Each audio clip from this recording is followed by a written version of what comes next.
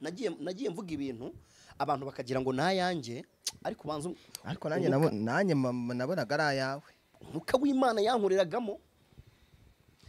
Ubundi ADEPR ryari itorero ry'umwuka, ryari itorero ry'abantu bahamagawe n'Imana.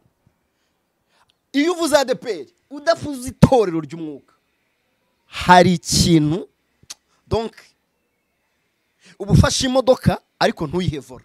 Dutangira kubona mu minsi ishize abaririmbye bo muri ADEPR ngo nibo baryanye, tubona ngo muri ADEPR no harimo amashyari, tubona muri ADEPR abakozi b'Imana bari kwitaba Imana bagaherekezwa amagambo atari meza kandi bavugwa n'abakristo cyangwa abashumba bagenzi babo. Ejo bundi tugiye tubone ingwe yinjiye mu murwa gutya katikati. Tubona igitambaro cy'ubutinganyi cyangwa cy'ababana bahuje ibitsina. Izayi ahita yitumbagiza ahembwa do miliyoni 5. Oya Ngo uzi kutabizi wowe, ahembwa miliyoni 5 agenda muri vewiti ya ADEPR, inzu barayimwishyurira swemeze indese. Izayi mbonye bamuhaye amafaranga miliyoni 12 niyo bamuhaye. Kuko ndi kwibaza ese reka ngusobanure na detail y'ukuntu byagenze. Shalom yaricaye babona yuko nibajya mu itangazamakuru bakavuga yuko nta mafaranga bahaye Israel Mbonyi aribwo ADEPR izabishyigikira. ariko Shalom niyo muri ADEPR, niyo muri ADEPR. Ndagira ngo nkugarukireho inyuma gatoya. Umutungo w'amakorari yose yo muri ADEPR mu Rwanda aba ari umutungo wa ADEPR ubwayo. Buri ibyuma bya Shalom ni ibya ADEPR, ntago babisunutse aho tuzuba. ariko se ni gute wa mugane bakodesha BK Arena Mbonyi ni bamwishyure?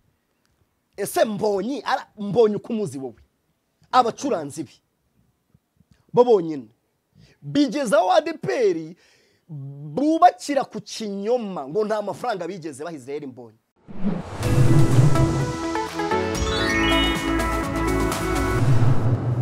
Yes, ibihe byiza wo ukurikiranye ibiganiro bya 3D TV ndagusuje kandi ngo ayikaze, nizere ko umeze neza cyane, nizere ko ubuzima bwawe bugenda neza cyane. Amazina yanjye nitwa Emi Nyawe, ndagusuje kandi nkwifurije ko Imana ikomeza kukwitaho kandi no kugenderera ubuzima bwawe. Kamara bite? Ese neza ndashima Imana. Umeze neza? Ntari byo. Kumeze nk'umuntu ufite agahinda mu mutima. Njyewe akareka nagahinda.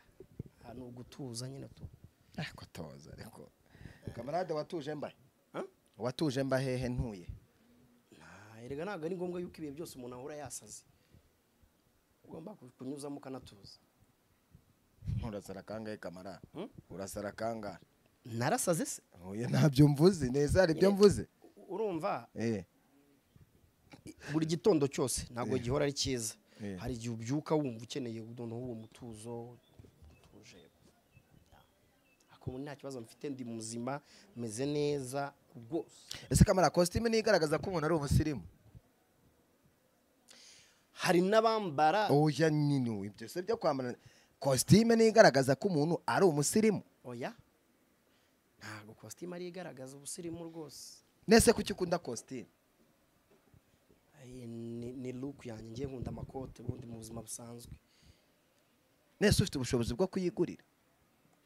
Wanguriye angahe? Wanguriye amakota angahe? Nuko nzaho duhurira utira. Njyewe? Aye wowe hamagara umuntu uzinjya ntira. Atera umuntu witwa Bonheur. Man, Viki iryo kote si rya Viki. Iri? Ni ikote ryanjye. Ntabwo okay. Amakote yose mfite. Nta munsi numwe ndakora ikiganiro nati ikoti cyane akodesheje.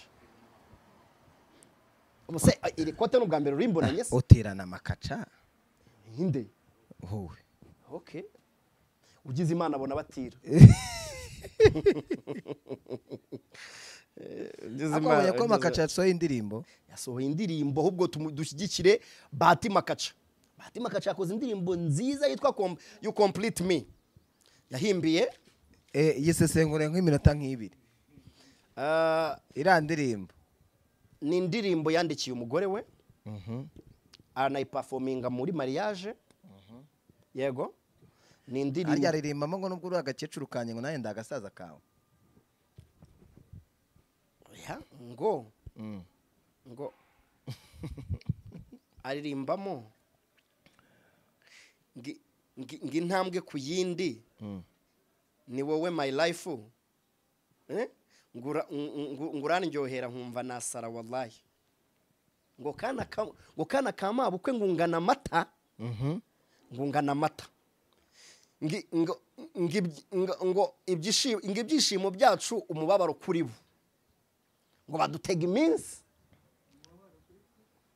ngo ibyishimo byacu umubabaro kuri bo abahaters ubone bari kuvuga iriya ndirimbo yayiperforminze mu bukwe rero iyo ndirimbo ni y'umugeni cyangwa ni y'inyuru yari ari kumucyurira buretse gatoya timu yakiniragamo ya Mbaya mu bukwe bwa Bahati Makaca byageze aho ngaho bavuga yuko nta muntu wemereye gutanga gift ngayiha umugeni ko harimo abantu batari bishimiye ubukwe bwande umusaza na Kamara arimo Kamara yari ari muri iyo timu nyine yabo bantu batemere gutanga gift batemere gutanga gift reka se mubwire amabari hanyuma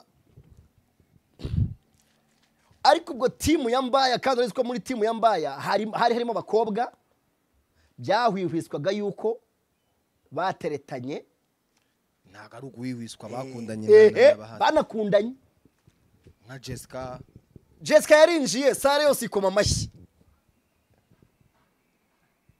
noneho agire gutya hari indirimbo muri filime ya Mbaya yaririmbaga ngerega mama nanjye birambabaza iyo ndirimbo rero yahise ayihinduriramo ahita ashyiramo amagambo yo kuririmbira umugore we sare yose ibudindura iriya ndirimbo yaririmbiraga Jessica yahinduyemo amagambo ahita yiririmbira madamu we urabizi rero akavuyo kabasikaitu nabanjuga naba Jessica kira gikundi abitwa ba Jackie barahagurutse iriya timu ya Mbaya bavuza induru ageze rero kuri iyo ngiyo rero aswe my love nayo niyo muri Mbaya nayo niyo ngo yari afashe indirimbo zo muri Mbaya zose ariko rwose Bahati Makaca yakoze indirimbo nziza you complete mean indirimbo nziza yanditse neza kandi man ni umuhanga Bahati Makaca kabisa ahubwo abantu mujye kuri Bahati Makaca mukore subscribe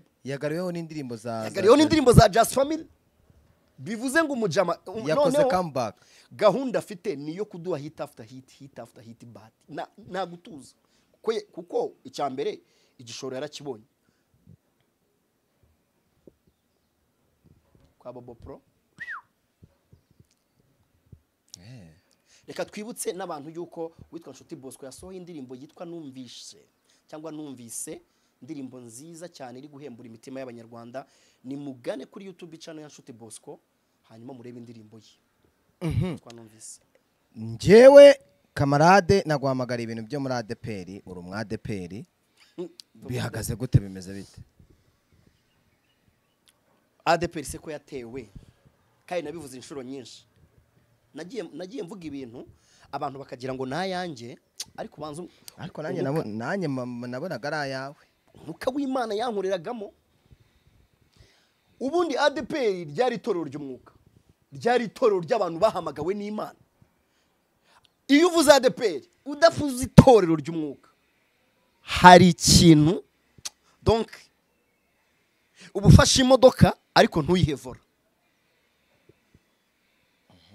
kuko itorero rya ADEPR ryadefinisaga itorero ry'umwuka baritaga ngo bafite siroga ivuga ngo umuriro uhore waka ku gicaniro ntukazime ryari itorero ry'ububyutse mu bihe byatambutse dutangira kubona mu minsi ishize abaririmbye bo muri ADEPR ngo nibo baryanye tubona ngo muri ADEPR no harimo amashyari tubona muri ADEPR abakozi b'Imana bari kwitaba Imana bagaherekezwa amagambo atari meza kandi bavugwa n'abakristo cyangwa abashumba bagenzi babo ejo bundi tugiye kubona tubone ingwe yinjiye mu murwa gutya katikati tubona igitambaro cy'ubutinganyi cyangwa cy'ababana bahuje ibitsina. Habaye conference y'abana b'abashumba, inama y'abana b'abashumba cyangwa abakozi b'Imana bo muri ADEPR. Bafata abana b'abasirimu, abapasiteri bo mu byaro bo mu ntara ntibana bamenyesha, babajyana kuri Dove Hotel bakora conference yari yowe n'umuntu witwa Isakari n'Ijabo, niwe wari MC, Master of Ceremony. Hari harimo Izayi, representant legal w'itorero rya ADEPR mu Rwanda. Hari harimo umuvugizi cyangwa umukuru w'ururembo rw'umujyi wa Kigali, donc ukuriye umujyi wa Kigali mu matorero ya ADEPR. Ibintu byagombaga kwigirwamo nta nubwo byigiwemo, kuko icyo gihe korali yitwa Shalom yari irimo gutegura icyitwa concert yakoze iriya Israel MBONYI yaririmbiyemo. Ndabigarukaho mubwira ahantu hari ikinyoma.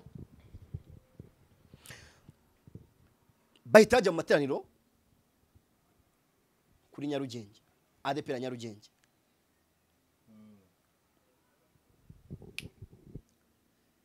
Buriya kiriya gitambaro mwabonye umuzungu yari kuzunguza ntago ari cyo cyonyine cyari gihari. No kuri bafure hari ikindi gitambaro cyari kiziritseho kuri bafure. Wabibonye he ubundi? Muri ADEPR ni kabiri kangahe baramishije ibitambaro? Bivuga ko se hari umuntu wari wishyuwe muri ADEPR cyangwa itorero ryishyuwe kugira ngo biriya byose bibe, kubera yuko si kiriya gitambaro byonyine gihari, kuko abantu barebe neza. Rora nambona kano ka video aze kugashyiramo, cyangwa nimba ugafite ukamuhaze kugashyiramo, uri kubyumva. Hari ikindi gitambaro kiri ku ruhande kiziritse kuri bafu. Yego, byagenze gute rero? Bare aba missionnaire bagiye kuza, baraza haba n'inama mpuzamatorero. Buriya hari ibintu mutazi biri mu marido. Amatorero menshi mu Rwanda yamaje kwinjira mu butinganyi. Habaye inama y'abapasiteri n'amatorero yabo n'abavuga butumwa babo, bemera ko bagiye kujya bakorana n'abatinganyi. Babyemejwe n'ikirero. Iyo campaign yatangijwe n'umugabo witwa Izayi, representant legal wa ADEPR. Bamuhaye amafaranga angahe nimba ubizi? Si ngombwa ko tuvuga umubare.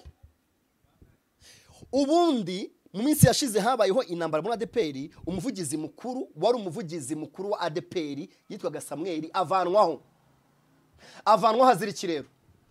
Yaziraga gusesagura umutungo w'itorero no kuyobora itorero uko yishakiye. Assemblée générale ibaho, sinzi niba uri kunyumva. Assemblée générale ibayeho, bashyiraho Izayi. Izayi bamushyizeho rero ngakora iki? Izayi bamushyizeho ngaze akemura ibibazo byavugwaga muri ADEPR, yite ku bibazo abashumba bari bafite. Izayi noneho we aza ari karundura. Yakoze iki? Ngo ndimo ndanibaza. Izayi umwarimu wa ADEPR yahise amuha ibihumbi 25 ngo nibyo agomba guhembwa. Ibihumbi 25 amafaranga atagura n'agafuka k'umuceri. Birasakuza. Iza yabonye ko bisakuje, ahita bongeraho ibihumbi 45. Bibe ibihumbi 65.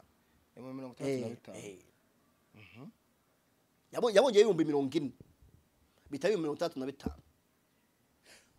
Umwarimu wa ADEPR ahembwa ibihumbi 65. Izayi ahita yitumbagiza ahembwa do miliyoni 5. Oya ngo uzi ko utabizi wowe. Ahembwa miliyoni 5, agenda muri VWT ya ADEPR, inzu barayimwishyurira. Siko yemeze? Indese. Izayi anywa essence miliyoni 5 zicyari cyo. miliyoni 5 nizo izahembwa. Umbwire mfatane telefone yanjye mpamagare umwe mu babizi neza cyangwa ibyo reka tureke kubitindaho. Miliyoni 5 nizahembwa izayi. Ahita yirukana umushumba witwa Masumbuku. Umwe none ahangaha mu bantu nemera yuko bayobora ADEPR. Amujijije iki? Amuziza yuko witwa Masumbuku w'umunyamurenge ngo adahuza nawe imyumvire cyangwa we ari umupoza. Ibitekerezo bya Izayi yarabigiraga gute? Yarabinengaga, akabinengeshwa iki rero? Akavuga ngo twatangiye turi itorero ry'umwuka muri za 70 ingahe, none ubu tugiye kuyoborwa n'amashuri aho kuyoborwa n'umwuka. Kandi ijambo ry'Imana riratubwira ngo abayoborwa n'umwuka nibo bana b'iki? B'Imana. Ako miliyoni 5 zicyari cyo kamarade. Ahembwa miliyoni 5 bro. Warazifashe mu ntoki? Njyewe nshobora kuba narafashe n'izirenze izo ngizo. Miliyoni 5 zicyari cyo. Ayo makuru nekereza ko bakobeye. Okay. Ndabizi yuko ADEPR ndabizi ko dukurikiye. Nibashyire muri comment. Okay. Sufite nimero za Ezekiel. Muhamagare. Hamagare Ezekiel. Umubaze. Izayi ahembwa miliyoni 5 z'amanyarwanda. Umwarimu wo ku rurembo cyangwa ku mudugudu ahembwa ibihumbi 65. Ezekiel ni ubahemba. Sumuyoboke wa ADEPR. Muhamagare.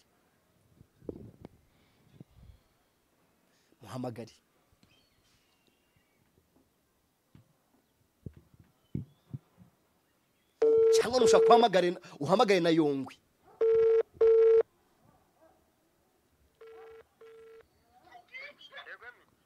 Ezekiel. Umushumba mukuru wa ADEPR mu Rwanda.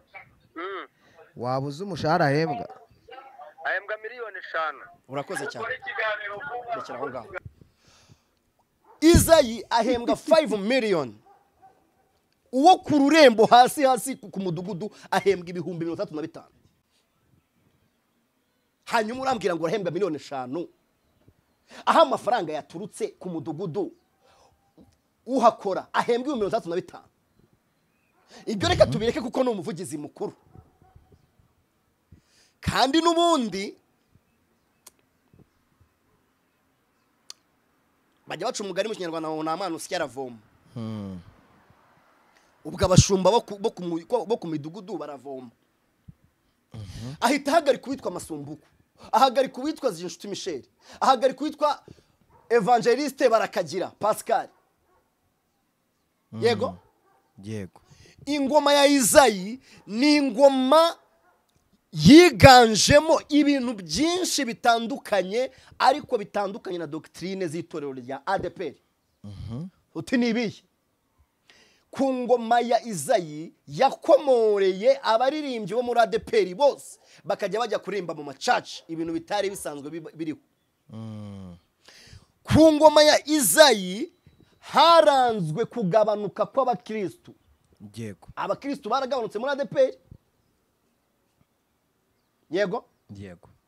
Abagarukira Yesu baragabanutse muri ADEPR.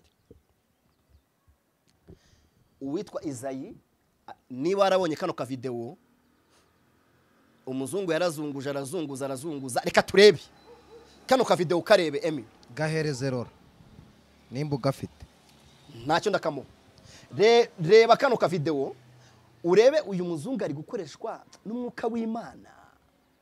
Uyu muzungu ari gukoreshwa n'amarangamutima ye. Uyu muzungu ameze nk'uri kwamamaza. Reka turebe. Kiriya gitambaro kiri kuri bafure. Kiriya gitambaro yari nka bandorore.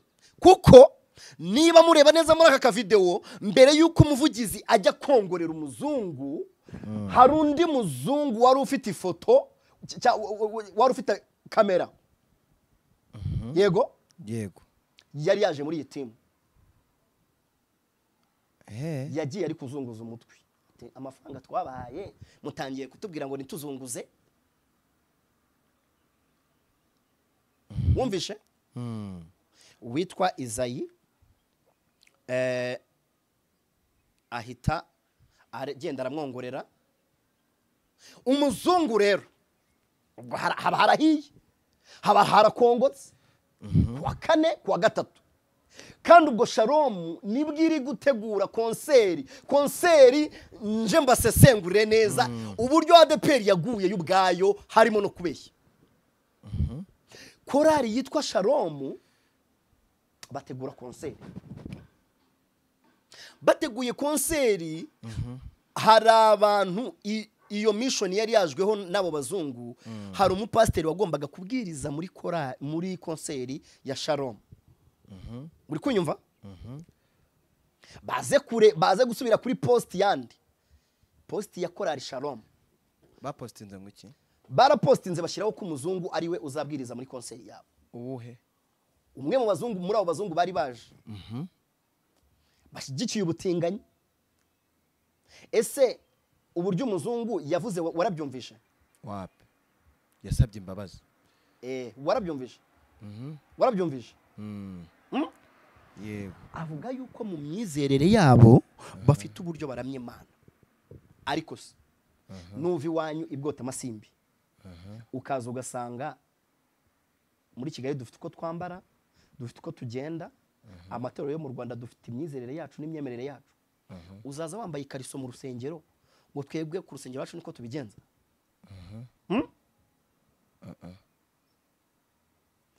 ubuzava i Burayi uze ujye mu mujyi wa Kigali wambaye ikariso n'agasengeri ikariso gusa n'agasengeri uvuge ngo twebwe iwacu ngo niko bimeze none si ibintu byageze muri ADEPR guti kariho se kibi yinjiriye mu itorero rya ADEPR byararangiye ADEPR ntabwo batinya kubeshya ariko uribaza abantu batinyuka korari nzima bakavuga ngo nta mafaranga bishyuye Israel Mbonyi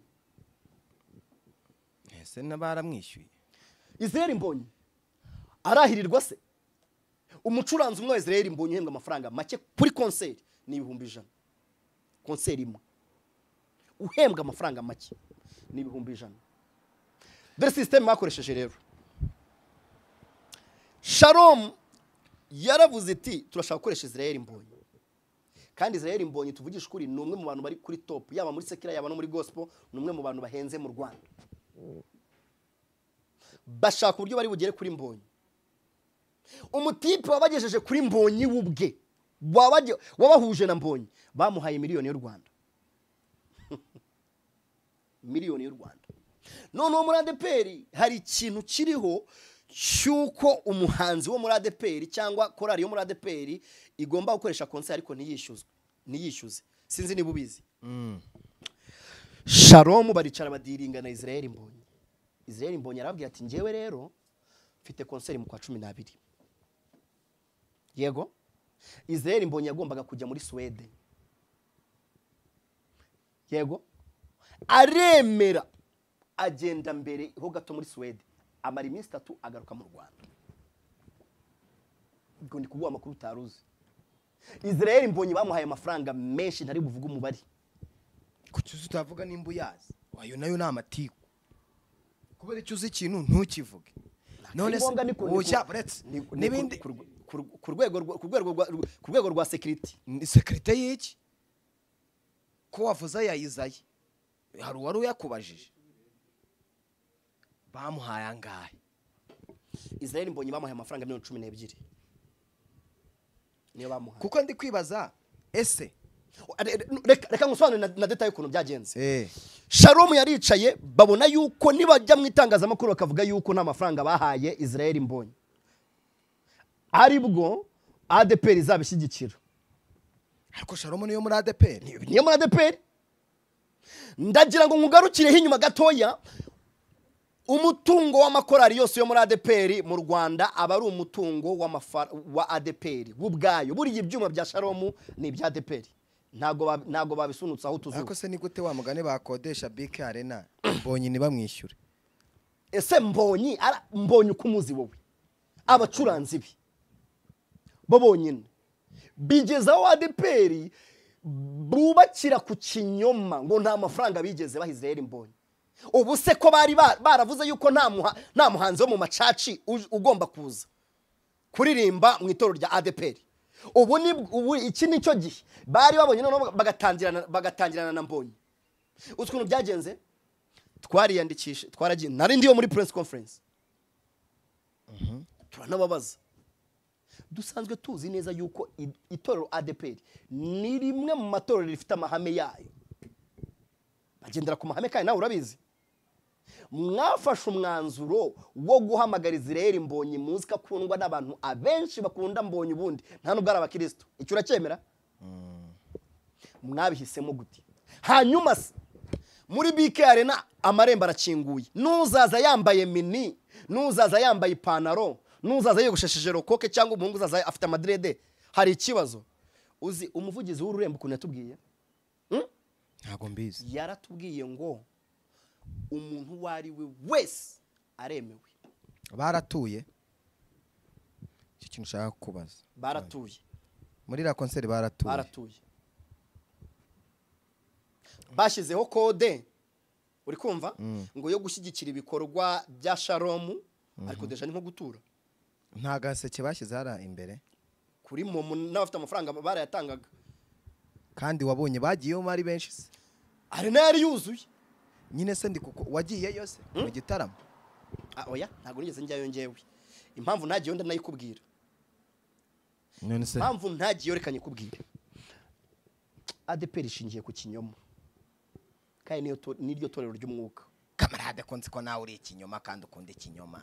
Ngewe ndi ikinyoma kujya kubashyigikira. Nta kinyoma rero, nta kinyoma gishyigikira ikindi kinyoma. Kandi mu buzima busanzwe wese ari ibyo ujubeshya wese bivuge se kutinya kubivuga.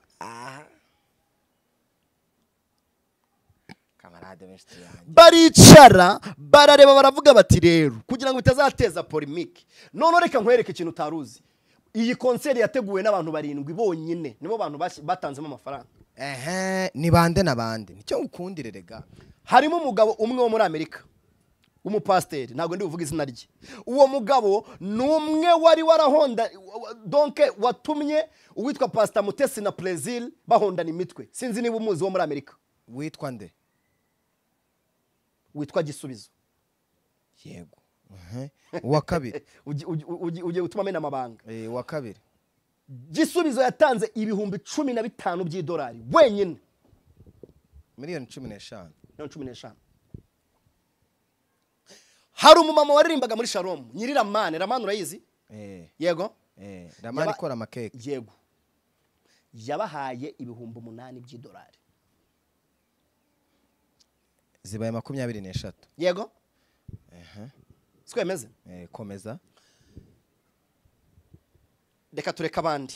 Oya bavuge ni mubazi. Hari umugabo mu gaciro ufite kenkayori. Wabahaye miliyoni 2. Nzi n'amazina ariko ntago ari ngombwa kuyavuga. Yego. Sikwemeze? Ariko biva kuki? Reka njinjiremo utumye ngiye kuvuga ibintu ntagomba kuvuga. Korari yitwa Shalom yo ku Rurembo rwa Nyarugenge ni korari ya gatatu. Ntago ari korari ya mbere. Habanza korari ya mbere yitwa korari Hoziyana niyo korari hatsi zindi no muri ADEPR muri rusange ku isi yose.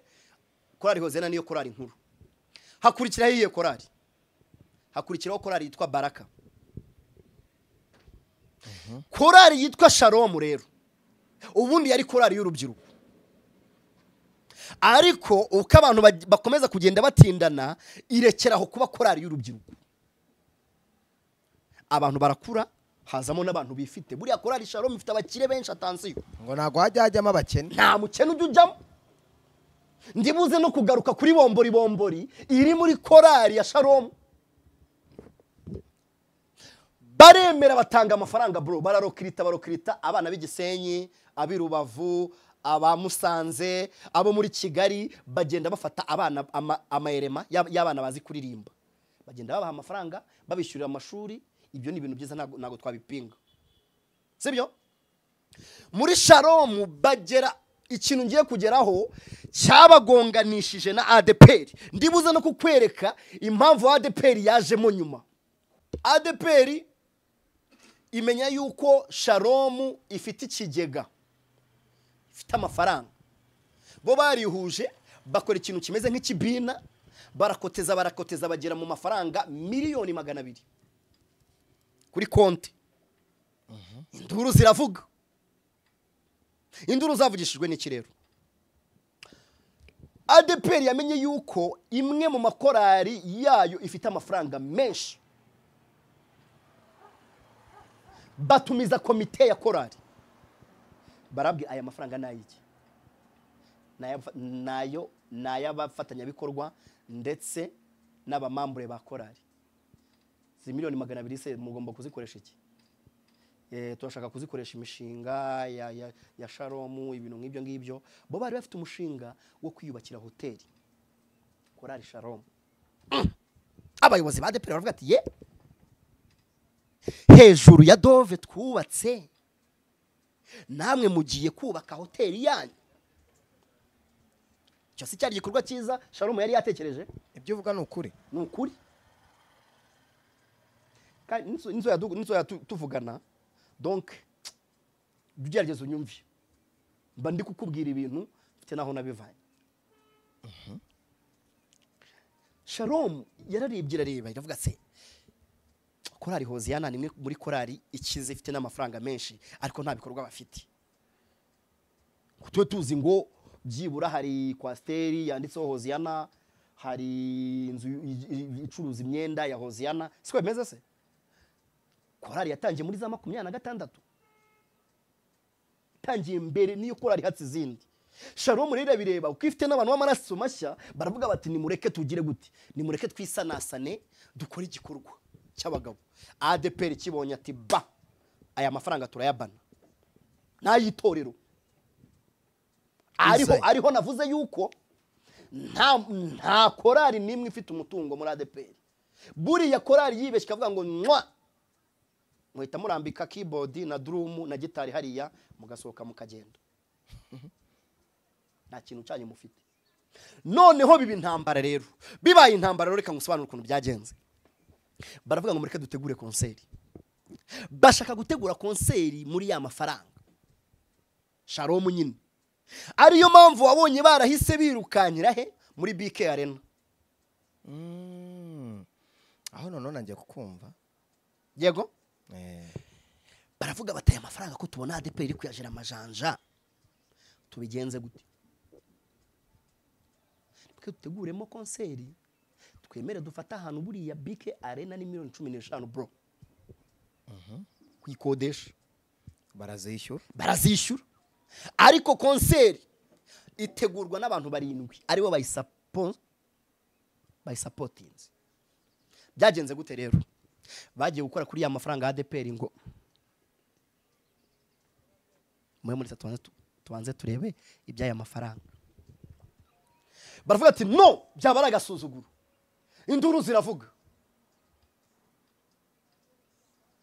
Nzana kugarukira kuri operation yaho bita muri Bethsaida Holy Church kwa Bishop Rugamba aho korari yabo yagize gute? Yivumbuye. Nabwo bishingiye ku mutungo, ku mafaranga. Baravuga ati noneho Shalom hita isanga ifite aba diaspora benshi, ifite abantu bayiririmbye bafite amafaranga. Ni mureke twereke ADEPR yuko twe twishoboye. Barategura bafata umutipe, uwo mutipe neza ngenda rizi no muri show busy. Abahuza na Mbonyi baricarana kuri hoteli ntari buvuge. Kubera iki ubundi uri kuvuga inkuru? Uvuga buretse kamera. Ndamama okay. Nacyo yamamaze ni televiziyo si yawe. Ntacyo. Uwitwa Israel Mbonyi ari kumwe n'umunyamakuru witwa nde? Ibyo bintu nje nibyo ntaba nshaka. Erega vuga iyi televiziyo kari yanjye ni yawe wevuga. Amamaza iyo hoteli naribe. Umunyamakuru witwa Isakari Nijabo. Iyo tuma mvuga imana wajye umbabaraza singa mvuga ibintu byankora. Umunyamakuru witwa Isakari Nijabo. Amavuta TV. Wa undi wari wawe muri bya bindi bya Fitare na Diane na President. Afata uwitwa Israel Mbonyi yego afata na sekreteri uri kumva wa Shalom yitwa nde yitwa Aimable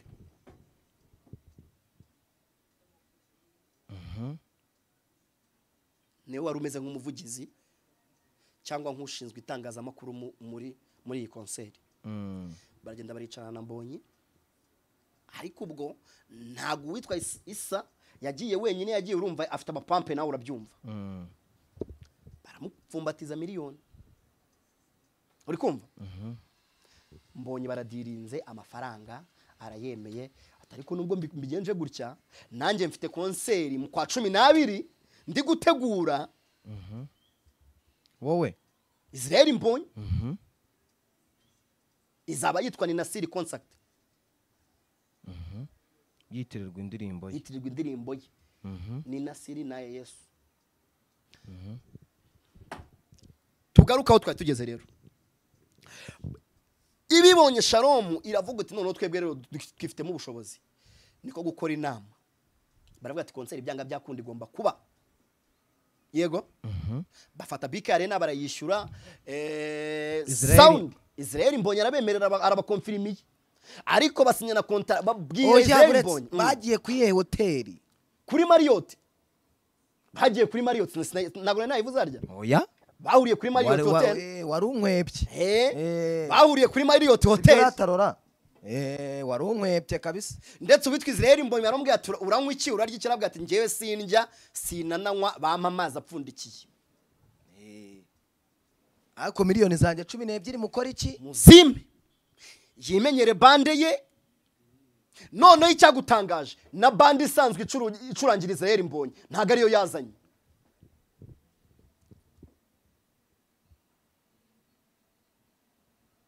bande isanzwe icurangira Mbonyi n'aba backup singer be abenshi ntago yazanye abahungu babiri azana n'abakobwa babiri azana bande ya yiyo ngiyo ariko gusa nk'umuntu nka Israel Mbonyi twemera yuko ari umwe mu ba legend cyangwa mu bahanga mu kuririmba agira performance nziza hanyuma twibaze muri ADEPR ko bafitemo abahanzi hafi 80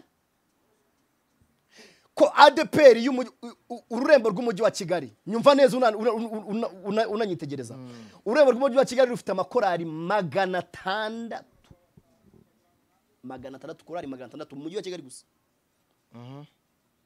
bari babuze gufata korari Hoziyana yo kuri Nyarugenge byibura ngizi bakigiki bari babuze gufata korari Jehova Jile ngizi performing ko bafite abahanzi ubu babuze gufata uwitwa Theo bose babireba ngo bamukubite miliyoni 1.5 bafate Nshuti Bosco bamukubite miliyoni 3 bafate Gonzagi bamukubite miliyoni bafate Rushema hari abasaza muri ADEPR baruhitorero baraye imisozi baraye amajoro banyagiwe batutswe bafate abasaza by'ibura bavuga ati katububahishe ariko nagari si itegeko nagari itegeko none se ko bibategeka icyo ni igitekerezo cyanjye kandi ibitekerezo byanjye ntago bikuraho ibyo uri kudukurikira nawe ushyire muri comment ukuri kubyumva ayo mafaranga murayafashe murayakubisa Israel Mbonyi ni mwe abantu bafite amakonseri menshi nta nubwo yabura hataramira ariko ayo mafaranga yagomba kuba ari muri ADEPR cyane bakibona saga y'ubutinganyi umuzungu agombaga kubwiriza bahise bamuvanaho bahita bahereza undi mupasteri abari ubwiriza umuzungu araza gusenga gusa ntiyabwiriza yego wa undi wari wazamuye iki wa undi nuwazamuye baravuga ati oya byasakuje rero ni mureke tureke umupasteri ntabwiriza reka mubwize kuri njyewe ndi umwe mu bantu bashyigikiye yuko uwitwa Izayi avanwa ku ngoma ya ADEPR bakakwimika se erega ikintu mu natanga abakandida babiri cyangwa umwe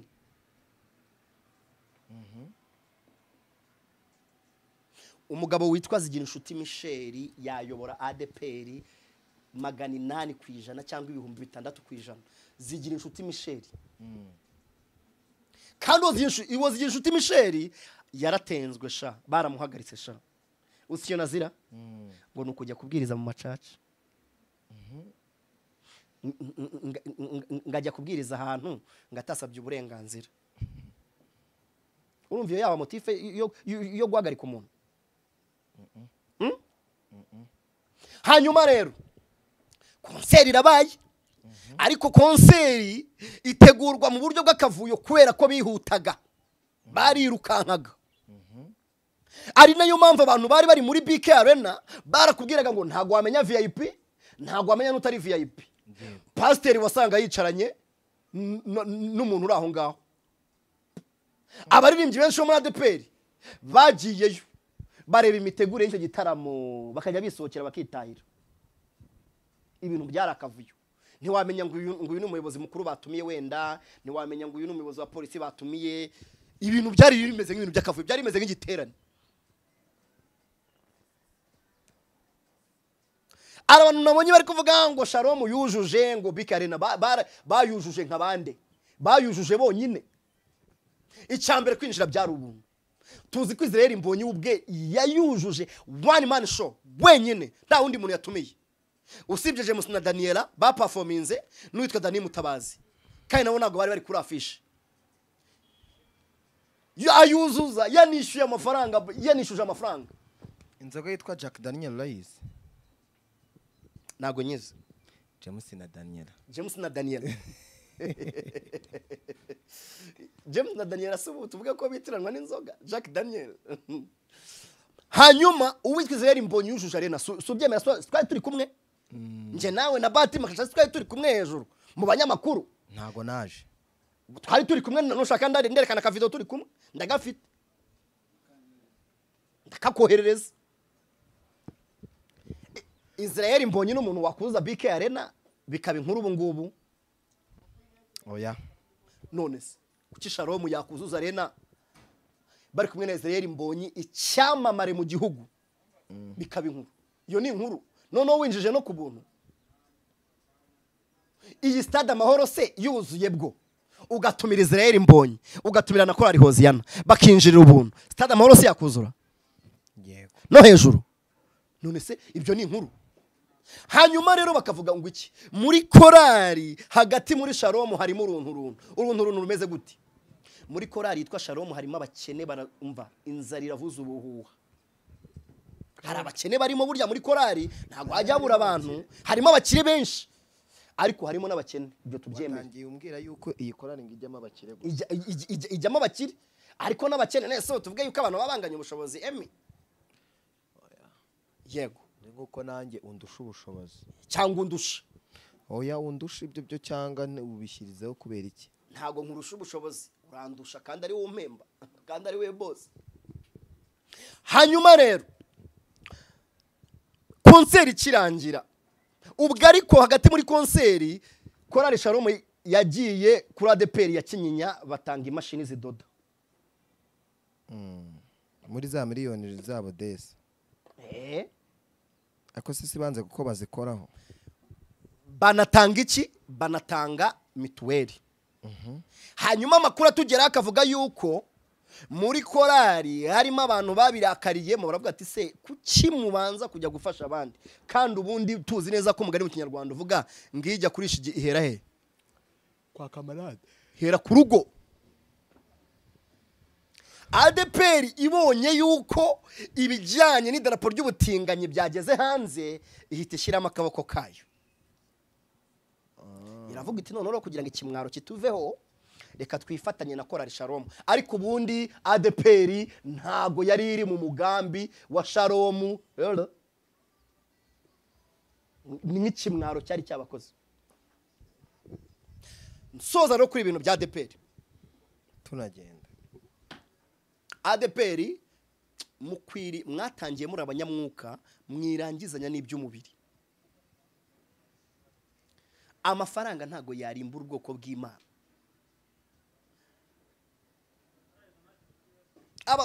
abakozi b'Imana benshi bagiye bahagarikwa mu itorero rya ADEPR ariko bazira kuvuga ukuri.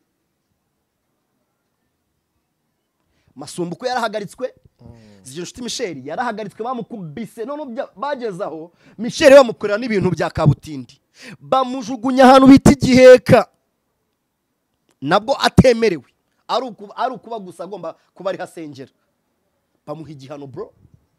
Igiheka ni he? Hirya zabatsinda ujya zagasanze. Rero nyakubahwa umuvugizi mukuru w'itorero rya ADEPR, reka tugusabe kubusabe, ngewe ntabwo nsengera muri ADEPR, egura ku ngoma yawe. Tubonye ibintu byinshi bitigeze biza muri ADEPR. Twakwigendera ntabwo abonye Titi titari mageragere bro. Titi azasomerwa urubanza ku itariki 22. Reka dusabe abanyarwanda kwese dufatire ry'uburyo umuvandimwe wacu, kuko ntago yorohewe. Nabonye abantu batangiye ikintu gisa nk'imyigaragambyo yo ku mbuga nkoranyambaga. Byaratinze, byari binakenewe. Emi, Titi Brown yafashwe itariki 10. Yego 10 oya 17 z'ukwa 10 na kumwe sikwemeze. Titi Brown afatwa ari gushinzwa kuryamana cyangwa donc kuryamana n'umwana utuje imyaka akanamutera n'inda. Yego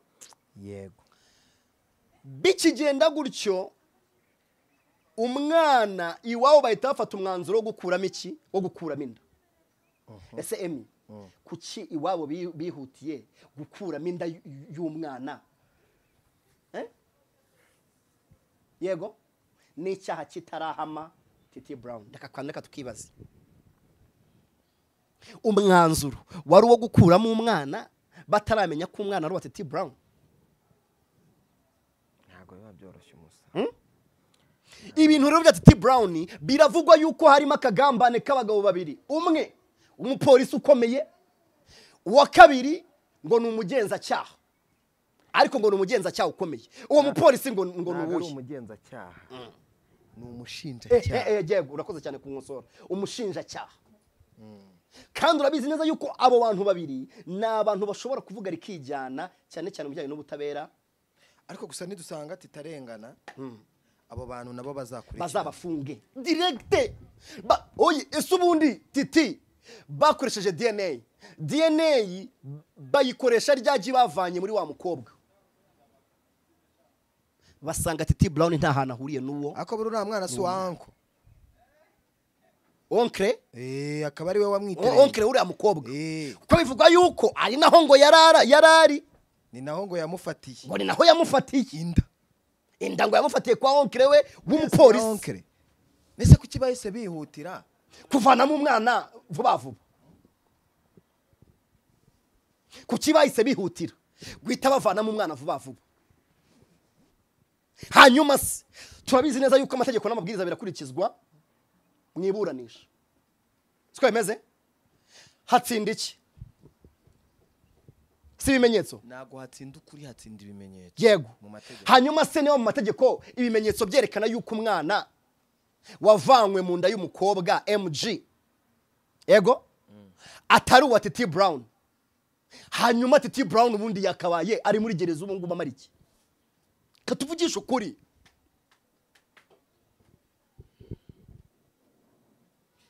Umukobwa avuga yuko yahuye na Titi Brown itariki 14 z'ukwa 8. Ngo nibwo bahuye. Wumva ukuntu harimo kubeshya. Hanyuma ngo umukobwa buri mihango itariki 4 z'ukwa 10. Hari haciyemo amezi angahe mbarira? Abiri. Hanyuma uko kwezi kwa mbere atabonye inda nako atabonye imihango kuki atahise agira amakenga. Hanyuma katerekana chat ko bamubaza chat zena Titi Brown baganira ku bantu nk'abantu bakundanye cyangwa baryamanye. Ibyo turabizi neza, tubizi akazibura. Hanyuma Titi Brown ariko arazira iki bro? Katuje tuvugisha ukuri ntitugatinye no kuvuga ukuri. Emi ndabesha. Titi Brown arazira iki? Niba barapimye bagasanga DNA atarigeza ahura n'umukobwa, abakobwa banyu murabiyobeye yuko ari indaya. Ubu se nabariya bari gushira ama video hanze. Ubejo bone nabuza asanga bari gutanga kirego ngo urumva ngo naryamanye nanuze. Man, twabaye serious. Abana barananiranye kandi abana bananiranye n'abana bibikomerezwa n'abana babakire. Subizi Emi? Ntubizi? Ntago mbizi kubera ko nyese ndi umwana wo mu bakire mwana. Shabyo wewe ndawe wabimenya kuri umwana wo mu bakire. Abana babakire bararikojeje. Nyire mwarananiranye mwebwe abana bo mu bakire. Je ntago ndo mu bakire bro. Usanga umwana yiga muri primaire ariko yaratangiye kuryamana kera cyane angana na nyina cyangwa ameze nka nyina. Titi Brown yakabaye victim. Ariko utekereza Emi, mbwiza ukuri. Titi Brown wafashwe muri 2021 agasubikirwa inshuro eshanu Titi Brown asubikirwa. Urumva ibyo bintu bitababaje? Noneho umwana bamukuyemo inda bapima DNA hashize imyaka 2 nibwo bapimye DNA yayanda bavanyemo. Noneho rero aho bigeze ni gute? Umuryango wa Titi Brown byatangiye bavuga ngo bapimishe DNA bayipima biri too late basanga n'umwana ntagaru wa Titi Brown. Siko bimeze? Babonye yuko batsinzwe. Ubu ngubu umuryango wa Titi Brown ikintu bari kuvuga ngo bashingiye ku buhamya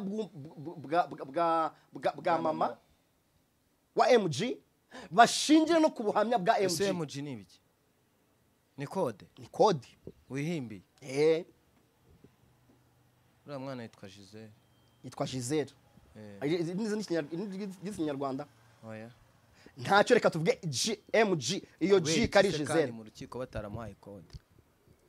Uyu Giselle rero yego barashaka ngo bagendere ku buhamya bwa mama we ndetse na Giselle. Bikanavugwa yuko ngo witwa Titi Brown yibeshya agafungurwa ngo yahita araswa. Hari abajamana nabyumvanye kandi we ariko mubwiza kuri Emi nta nduri ivugira ubusi musozi ndabeshya. Oya. Oya. Ni muhe ubutabera Titi Brown. Nibiba na byiza Titi Brown ahabwa indishyi z'akababaro kuko Titi Brown bamufashe agomba gutarama muri BK Arena.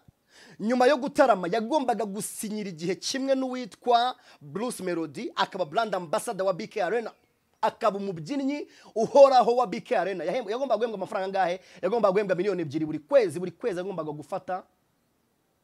Ikiraka yari yamaje kukibona mu maboko. Hamaze imyaka 2 iyo kontrata yisinye